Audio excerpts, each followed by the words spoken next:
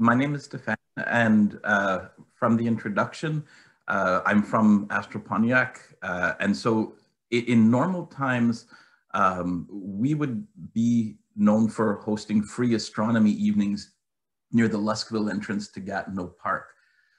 We always have at least one telescope for visitors, and volunteers from the community will often come and bring their equipment as well. Sometimes we actually have up to a dozen telescopes on an evening to offer. So if visitors come by, you'll see a lot of amateur astronomers there sharing their equipment. But on the open evenings, we always have at least one nice telescope in our observatory for people to come by and see. We also have a mobile planetarium that we bring to schools and community groups all around the region.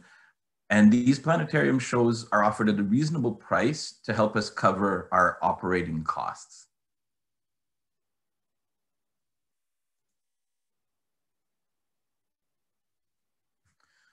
So as we all know, these aren't normal times. So both our observatory and our planetarium activities are on hiatus.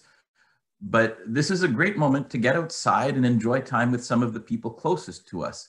And astronomy is a great way to spend an evening. You might think astronomers need telescopes to enjoy an evening under the night sky, but sometimes a comfy chair, a blanket, and some hot cocoa are all that you really need. If you have some binoculars, that's an added bonus.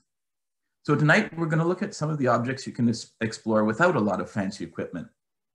We'll take a look at our solar system and the ecliptic. We'll also take a tour around the northern sky. We'll turn away from just the north and look at some of the highlights that appear in the sky above us. And also maybe just make a wish, because there are a couple of meteor showers in December that might just be worth looking up for.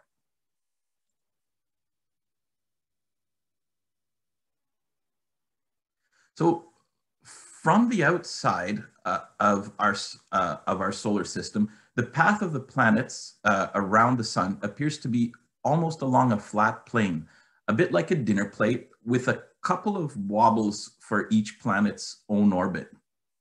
Comets and other objects can follow pretty eccentric paths.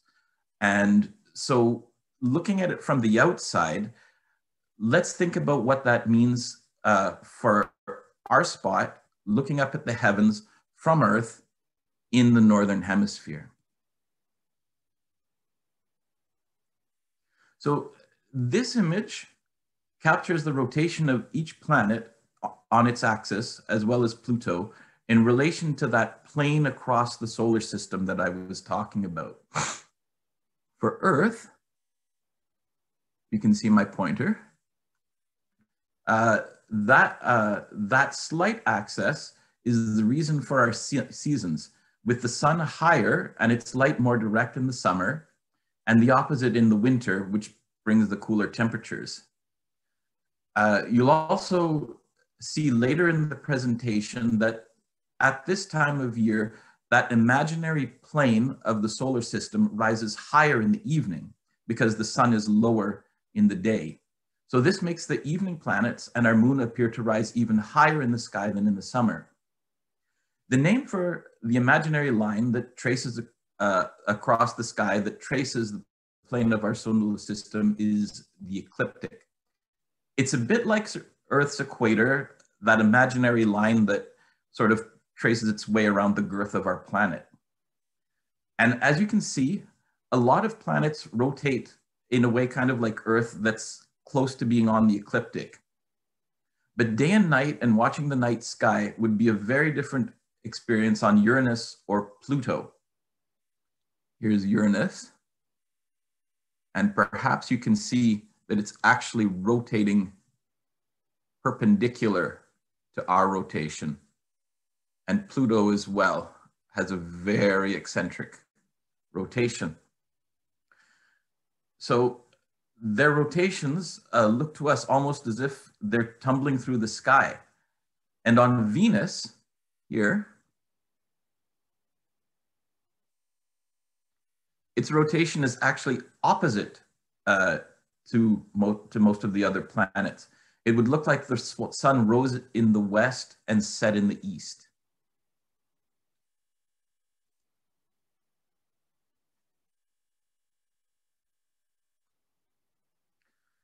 So this slide allows us to follow the sun across the sky to show us how to find the ecliptic. Just remember, don't look directly at the sun, and definitely not through binoculars or a telescope. You'll do some serious damage to your eyes. But these images trace the path of the sun hour by hour as it sets on a late November evening. And this green line that you'll see getting brighter and brighter as the sunlight disappears represents that ecliptic that I was talking about. And as the sun goes down, you can see it slowly kicking up a little bit higher in the sky, because that nighttime ecliptic rises higher in the winter months.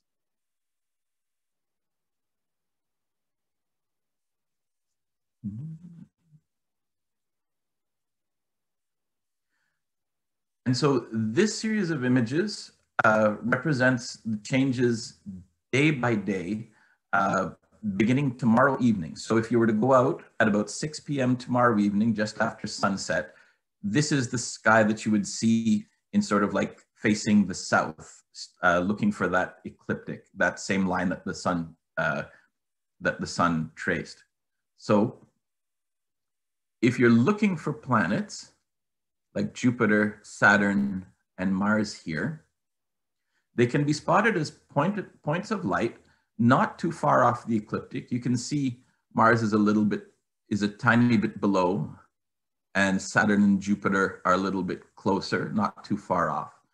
The moon also follows the ecliptic as well. It will bobble up and down, depending on its orbit in relation to Earth. And so the planets can be spotted as light, not far from the ecliptic, and you can recognize them because they don't twinkle like stars tend to do. Jupiter and Saturn here, they're much closer to following the sun into the sunset over the horizon. They've been with us through the summer months, and they're still visible just after sunset because their orbits take many years to complete. We'll see them again around the same time of year next year. Now, if you happen to have a pair of binoculars, Jupiter, if you look in on it, will look like a golden disk with 4 tiny points of light around it. These are the Galilean moons. And by Galilean moons, those were the moons that Galileo spotted going around Jupiter when he first pointed his telescope up to the sky. And seeing the moons go around Jupiter was literally a revolutionary experience, because up until that point, we thought that the Earth was the center of the universe. The sun, the planets, and the stars were supposed to go around us, and we were the center of everything.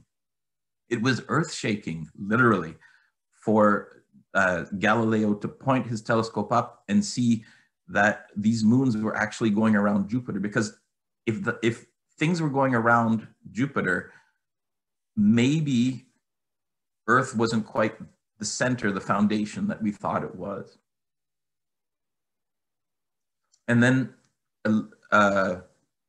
we're lucky for finding Saturn this time of year, because these orbits will start to get further and further apart as the years go by. But for now, they look closer together from Earth than they often are.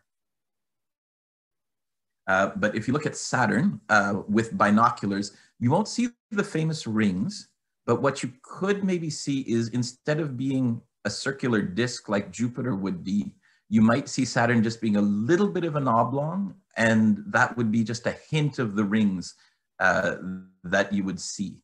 And further along the ecliptic, here is Mars.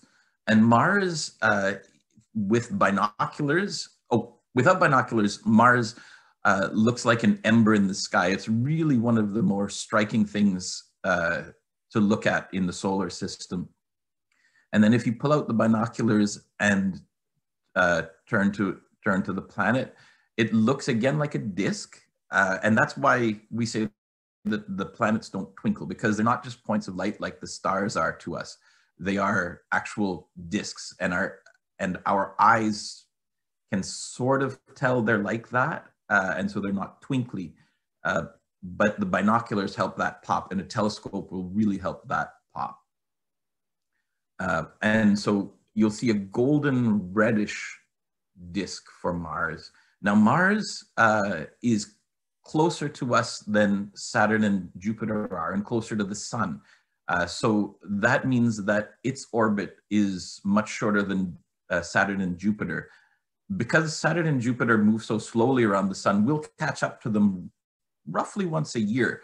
But Mars goes around the sun once every 2 years or so. So a Martian year is about 2 years. So Mars, having been brightest in October, won't be that bright to us again until 26 months from now. So we'll actually go through a year next year where we don't see Mars at all. And then 26 months from now, we'll see Mars again, just because it takes that time for us to catch up with its orbit. And I haven't talked too much about the moon, because what I want to do is show you sort of like how each passing day changes the moon in the moon's orbit around us, its position related to the sun, where we'll see it in the sky, and also how full it becomes. So again, this is what you'd see if you looked up tomorrow evening around 6 p.m. And then the next day, the moon starts a little bit further back from the setting sun, and it gets a little bit fuller. And then it starts to move again. It'll start to appear at 6 p.m. It'll be here in the sky. And the next day, and you can see slowly it's getting fuller and fuller. And that's because the moon goes around the Earth just about every 4 weeks. And over that time, there's 2 weeks where it spends waxing, getting fuller and fuller until it gets full. And that's when the moon, compared to us, is opposite the sun, and it's catching the full sunlight and reflecting that full sunlight towards us. And then it will start another period of about 2 weeks of waning, where it rises again further and further back in the night sky, so that it rises later and later at night, getting closer and closer to the sun. And then when it's between us and the sun, that's the new moon, and so we don't see any light. Now, the period for me that I love the most is just after the new moon, and you get a tiny fine crescent of the moon's light. And I'll show you in the next slide about a phenomenon called earthshine, which again is something you don't need binoculars or a telescope to see. And it's one of the most moving things if you know what to look for. It's literally the light of the Earth shining off of our surface and then reflecting back onto the moon, the dark face of the moon. And it's kind of like how the full moon can light up an evening sky for us. This is Earth's light shining and reflecting off of the face of the moon. And then I'm just going to run back a little bit so that you can see that the moon is sort of stealing the show here. But if you look at Saturn and Jupiter, this is why I'm saying that slowly we're not going to have a chance to see them, because every passing evening, they're coming out just a little bit closer to the horizon. And then, yeah, Saturn and Jupiter closer to the horizon as we see around the solar system. I just don't want you guys to miss anything. And then if you're looking at the moon, here is a bit of a representation of what earthshine looks like. Of course, we wouldn't see it like this with the naked eye, but you can clearly see that that the face of the moon is being illuminated by something other than the light here that's coming from the sun. And if you have a pair of binoculars, this giant crater, the Tycho crater, is something that you can look for and pretty easily identify. And if the moon is closer to closer to being a bigger crescent, or even in its first quarter where half of the surface is lit up, then you could look for the spot where the daytime and nighttime of the moon are meeting, and that's called the terminator. And it's just like how shadows get much longer at sunset and sunrise on Earth. If you're looking at the terminator, you're looking basically at the division between sunset and sunrise. And because of that, you get a really good sense of those long shadows and the relief that's on the moon's surface, so that you can see that it's a bumpy surface and it doesn't look like that flat disk that we see when we're looking up at the moon with our own eyes.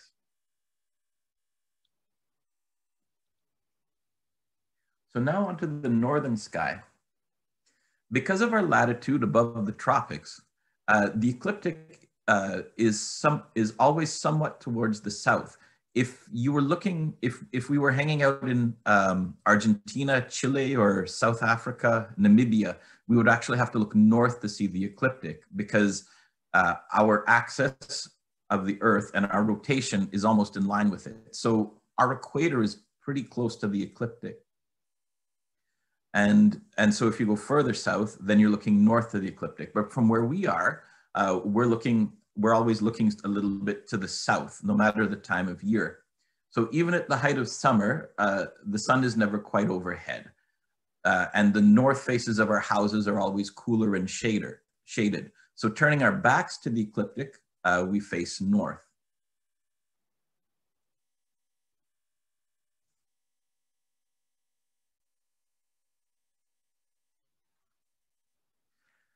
And so because of our latitude, the northern constellations are visible throughout the evening and throughout the year. With each passing season, they begin the evening in a different corner of the night sky, but they circulate around Polaris, the North Star.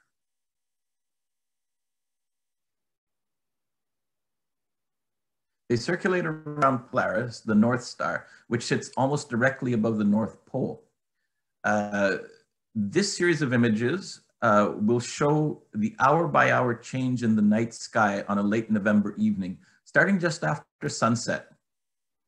Polaris is found in the constellation Ursa Minor, the Little Bear, and it's also called the Little Dipper because it just looks like a lovely little panhandle here.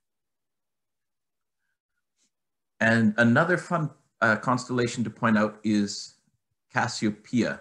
To me, Cassiopeia looks like a pretty unmistakable W shape.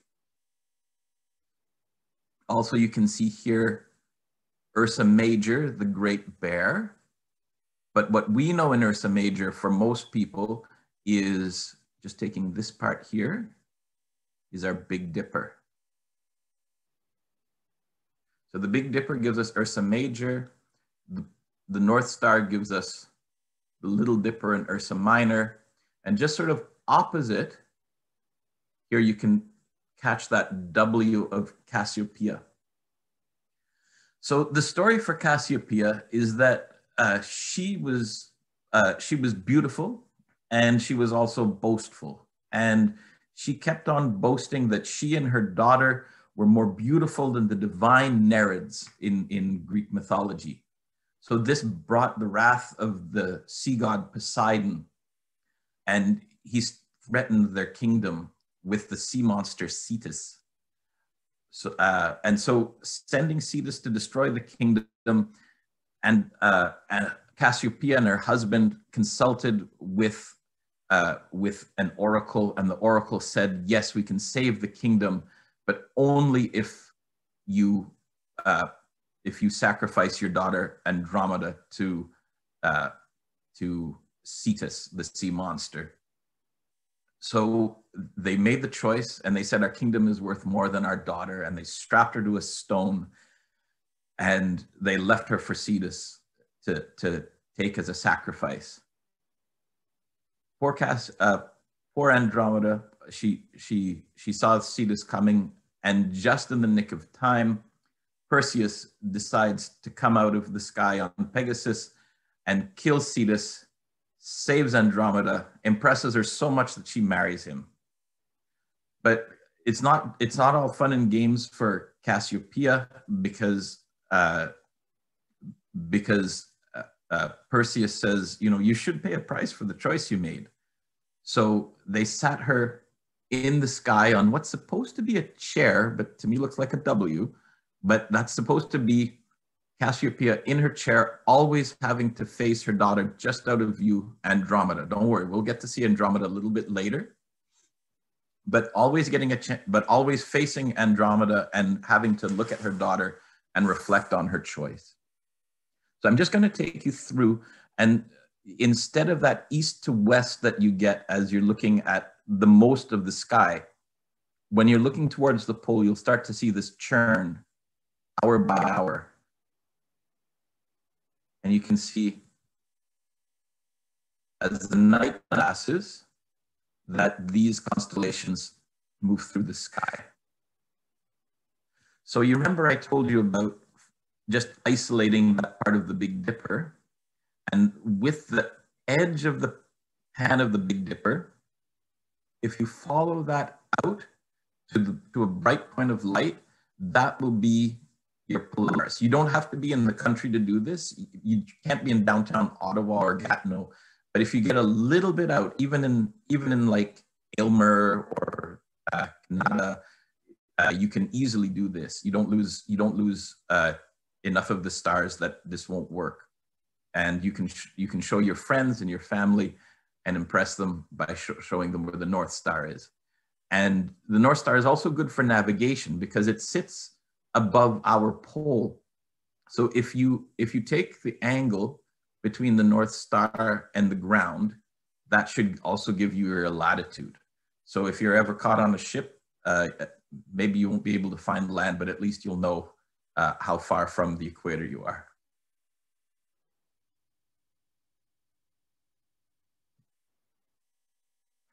Okay. So you remember I teased you about meteor showers. So I'm going to take you through the meteor shower part of the presentation, and then I'll give you a bit of a tour of the night sky with a different program so that you can be able to find where these meteors are coming from. But first, to tell you about meteors, a meteor is a space rock that enters the Earth's atmosphere. And as that tiny bit of rock falls towards the Earth, the resistance of the air on that rock makes it extremely hot. And that superheats the air around it. And so what we see is that shooting star. So the bright streak isn't that actually that rock. It's the glowing hot air that the hot rock causes as it speeds through the atmosphere. And so this winter in December, if you're brave and also you're willing to stay up late, there's a couple of meteor showers worth noting. Your best bet is probably the Geminids, and then the Ursids a little bit later in the month aren't quite as bright and regular as the Geminids. And unfortunately, neither of them is quite as dependable and visible over a long period as the Perseids that we know in the summer. During the summer, we always have some sort of event for the Perseids because they peak over several days. And so you're usually able to catch them if you can make some time and get out to a dark sky site. These ones, you have to be out during a certain window of time to have your best chance of catching them. And the Ursids probably, if you're going to pick one, Geminids is the one, and the Ursids take it as a lucky view if you get the chance. This radiant here what the radiant means is that is basically the point of the sky where it looks like those meteors are emerging from. You don't have to look just at the radiant. You could see some like halfway across the sky, but you'll always be able to sort of like trace the tail of that shooting star back to this radiant point. And why that is because this radiant point is the point in our atmosphere that's actually facing those tiny bits of debris in space and is striking them, and so they break away from that, kind of like water running off of your windshield if you don't have your wipers on in the rain. So it will sort of like go like that from that radiant point. So the annual Geminid meteor shower is expected to produce the greatest number of meteors on the night of December 13th running into the 14th. So Sunday night until dawn on Monday. And so these colorful meteors tend to be bright, and on a dark night free of moonlight, like we'll be lucky enough this year, you might be able to see as many as 50 meteors per hour. And depending on the year, because we can never really predict exactly how it will go, sometimes there's as many as 100 of these per hour. That's why I'm saying it's your best bet if you're going to give one of these to a shot. But you should remember that the best viewing is for the Geminids is probably about 2 in the morning, because that's when this radiant point will be as far as directly above us as possible. And so it's like we are looking through the windscreen as it's facing that rain in the shower of meteors. And then the Ursid meteor shower runs about December 17th to 26th each year and always peaks around the December solstice.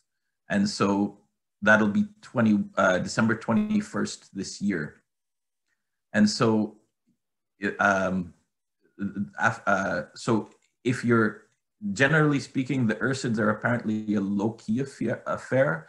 And so you probably would be seeing less than half of the meteors that you would be seeing in the Geminids, but the ones that you do see apparently are quite striking. So if you're looking up and you catch a falling star around the time of the Ursids, you're probably going to see a nice one, but I don't know if it's worth getting your toes so cold late in the morning for that.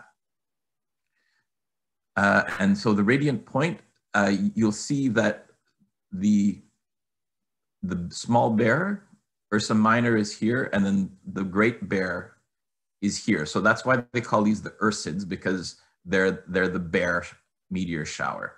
And then the Geminids in with the twins. And I'll tell you a little bit about the twins once I change programs.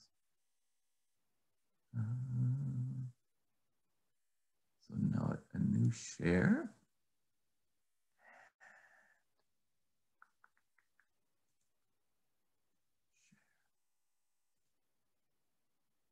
Okay.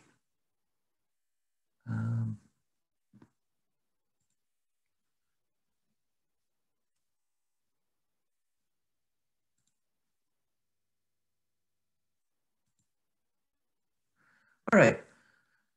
So if we were to go out in the evening right about now, and we were to turn north, this is the sky that we would likely see. Can you see my pointer when I put it here? Yes, we see it. Okay, perfect. So here you have Polaris. Here you have the outline of the Big Dipper. And again, we can trace that all the way up to Polaris. And I promised you some other highlights around the north sky. So if you were going to Yeah. All right. My hand.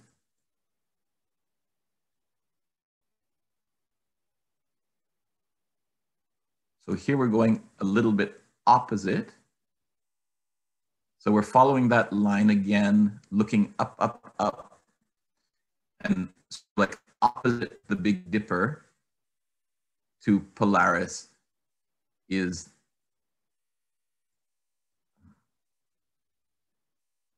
here we can see that W of Cassiopeia.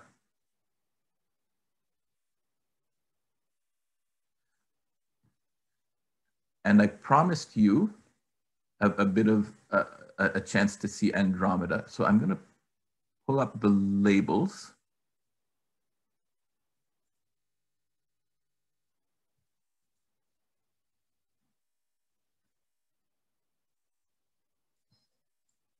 So here we bring Cassiopeia around. And here is Andromeda, who Cassiopeia has to always look at and remember her shame, the shame of her choice. And I'm going to zoom in a little bit more into Andromeda. And the reason I'm doing this is because if you look at the 2 points, if you look at the 2 points of that W, and you follow this sharper W down, almost like an arrow. If you have a pair of binoculars and you follow that arrow towards Andromeda, you'll see with your binoculars, not quite anything as sharp as this, but you'll see a little patch of fuzzy light. And what that is the Andromeda galaxy. And that galaxy is the largest or the closest full galaxy to Earth. It's about 1 million light years away from us. And so the light that you're looking at from that faint fuzzy patch has been traveling towards our eyes for 1 million years. And it won't be 1 million light years away forever. Actually, in several billion years' time, Andromeda and our own Milky Way are supposed to be creeping closer and closer and closer together. And eventually they'll merge and form a big super galaxy. But we won't be around for that. Not even sure if our own Earth will be around for that, but that would be a pretty amazing show to catch.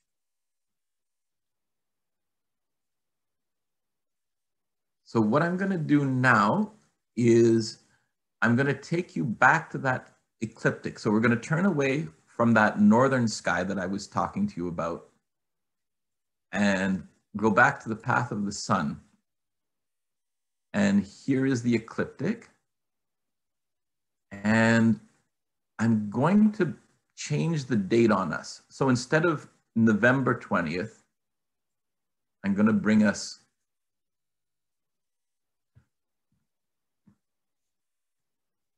now keep in mind, this is the same time in the evening, but we're going a day at a time through this. So if we were going to be out at 6 p.m. in January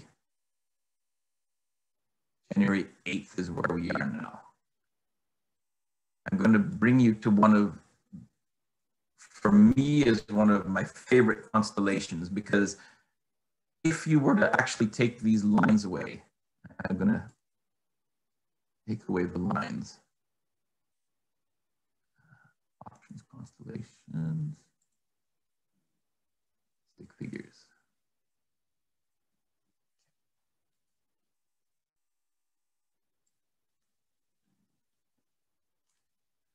These stars here, Betelgeuse you may have heard of because it's a red supergiant and they were wondering if it was going to explode not too long ago.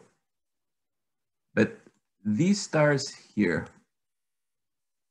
you can make out shoulders, a belt, and a tunic for Orion the Hunter. And I'll bring back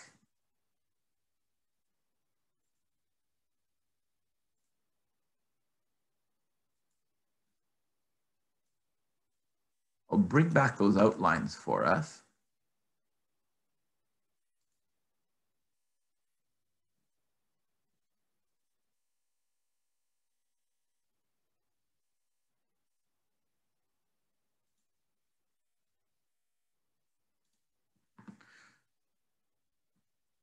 Okay. So even quite without that, you can make out the tunic. These lines of the outlines in the stick figures do help us, but you can make out that he's with the fainter stars and the help of the lines. You can see that Orion is holding a club. And then if we want to get really fancy and do the overlay,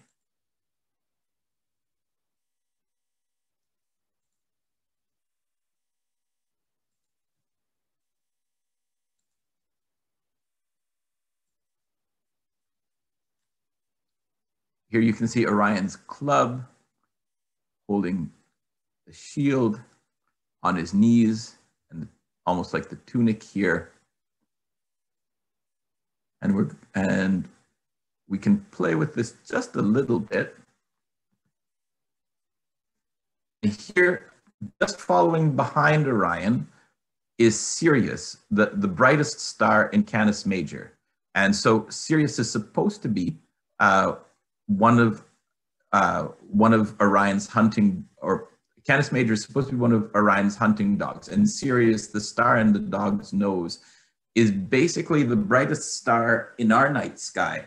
And it's bright not because the star is the most luminous, but because it is a pretty luminous star, and it's not as far from us compared to some of the other stars that we see in our night sky. So the combination of distance and brightness makes it the brightest star in our sky. It twinkles. It's so bright that it twinkles quite violently, and you can see that shimmering look of the twinkling that I talk about. That's the opposite of what a planet would do. I'm not going to spend too much time on this one, but this is Lepus the hare, and Sirius is supposed to be helping out Orion by chasing after the hare. And a little bit further out, I'm going to take away the constellations again, just so I can do some hunting for you.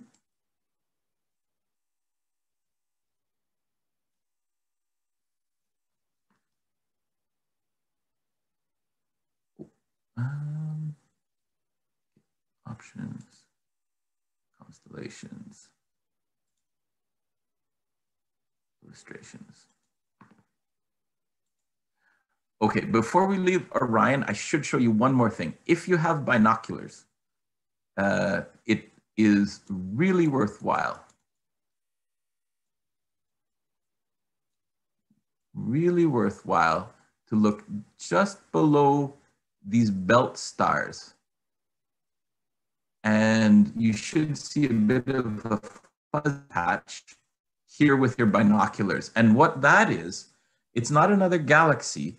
It's actually a cloud of interstellar gas. So gas that's just out in space that recently condensed enough, and by recently I mean a few million years ago, but recently condensed enough that several stars ignited inside it.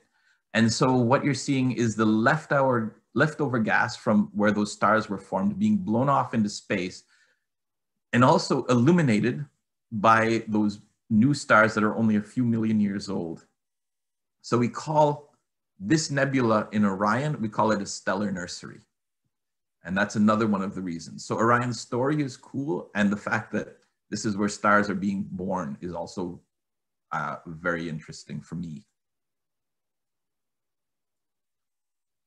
So we're going to pull out just a little bit.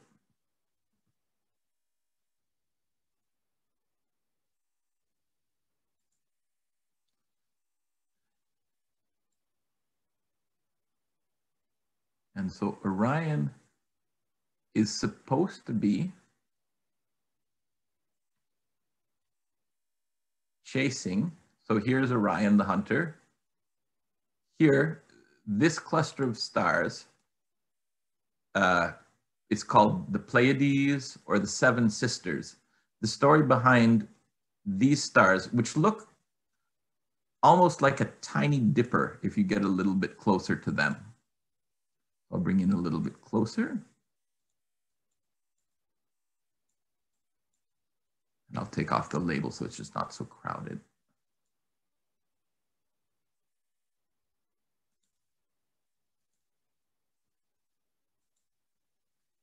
So you can see it almost looks like a tiny dipper compared to the Big Dipper and the Little Dipper.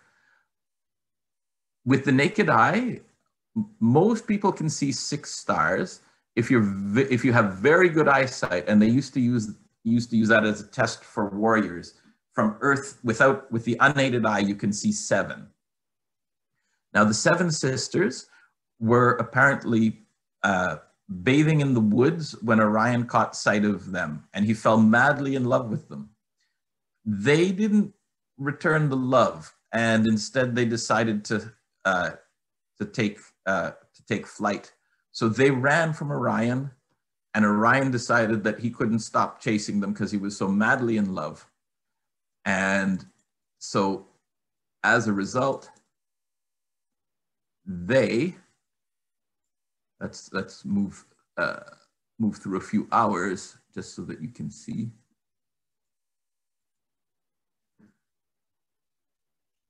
So because of that, they run through the sky, and Orion is always chasing them for eternity.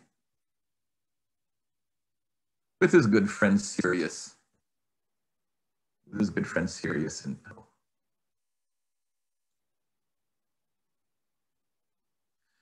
Now, I mentioned the Geminid meteors, and you're going to say, Stephan, how am I supposed to find these Geminid meteors? You tell me that they're in a constellation, but there's so many constellations out there. Where do I even start to try and find them?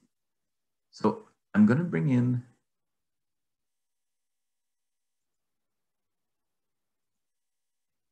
so here is Orion.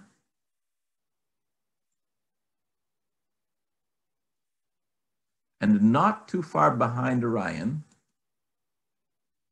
are the Gemini, the twins.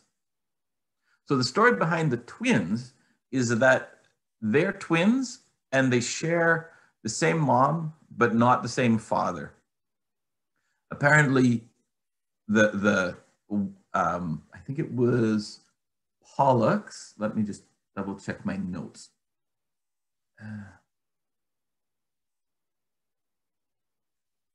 Okay, so Pollux was the son of Zeus, who took advantage of the mom, and Castor was the mortal father of the other twin. And so they were born together, as twins are, and Pollux started to wrestle with his twin's mortality, and coming to grips with his twin's mortality said, Zeus, it's not fair that I'm immortal because you're my father and my brother isn't, and I want to be with my brother forever. So Zeus said, okay, fine, I will put you up in the heavens. And so we have the twins Gemini, and they're known by these 2 bright stars. Oops. Let me get my hand thingy back.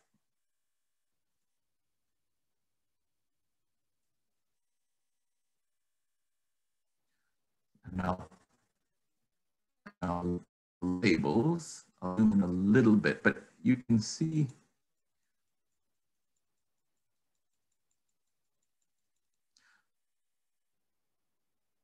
so if you have Orion here, which is the easy find, Betelgeuse is the reddish star on Orion's left shoulder. Sirius is down and to the left.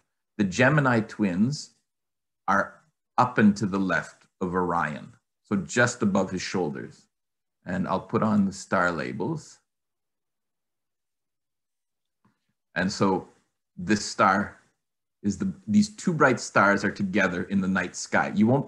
It's not easy to make out the rest of the constellations away from the brightest of stars. That's why I've just have the labels on the bright ones like Betelgeuse, Bellatrix, Pollux, and Castor. So these are the brighter stars that have names. And so if they're labeled here, you should be able to find them. So just draw a line from the belt on Orion to Betelgeuse and follow that to about this part of the sky, and you'll see these two. And around here will be that radiant point for the Geminid meteors. And so I'm just going to go back to my home spot again. And we're back to November 20th right now. And we're going to go back to this northern sky. And so when you're looking, if you have a chance and you're brave enough, you'll be looking in this spot around here for that radiant that I was talking about for the Ursids between the Great Bear and the Little Bear.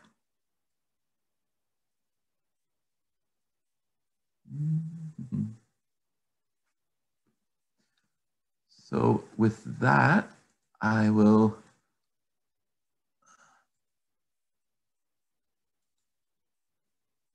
okay.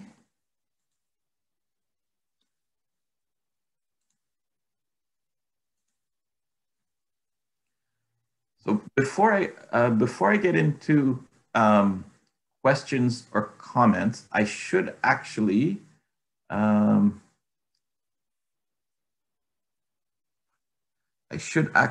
share this with you. The kind folks at the Festival des Sables in Gatineau, we were working with them over the summer to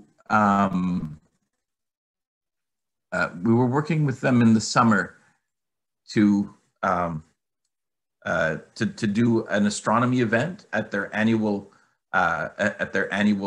basically it's like sand sculpture festival, but of course there's nothing that we can do with the public at this time. So we did, in the spirit of sort of like doing astronomy from your own home with what you have around, and also with the people that you love. They were able to help me with this video, and this video talks about finding Mars, finding the North Star. So it's kind of like a condensed version of what we saw this evening, but also it gives you a little bit of a shot of our astronomy observatory that's in Luskville, Quebec. And so hopefully, if you're interested, and when things get better, we'd love to have you out. Like, I'm just gonna be so thrilled to have like the biggest astronomy party that Luskville has seen once we are out of this, and just to see people. Because the real reason that I do astronomy, my daughter inspired me because she just brightened up when I showed her the moon, and she was like 4 years old, and she realized that it wasn't just like this flat disk in the sky. Her face lit up and she said, "That's bumpy, Daddy." And so just seeing that look on people's faces as they see the planets, the moon, Andromeda Galaxy, nebula, star clusters, it's just so rewarding. And so, but we can't do that this year, but I could offer you this.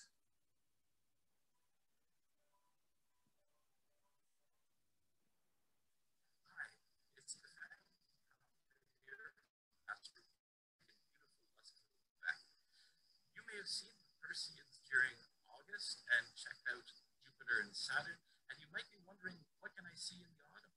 Well, if you look towards the ecliptic, the same path that the sun and the moon cross the sky, during the month of October, you'll see the planet Mars, the fourth planet from the sun. We pass close to Mars about once every 26 months. Mars is beautiful at this time of year, as it looks like an ember in the sky. With binoculars, it looks like this. Also, looking towards the north, you'll find the Big Dipper. And by following the edge of the Big Dipper towards the north, you'll find Polaris, which is part of the Little Dipper and also is the North Star. That way you'll always know where north is when you're out in the woods.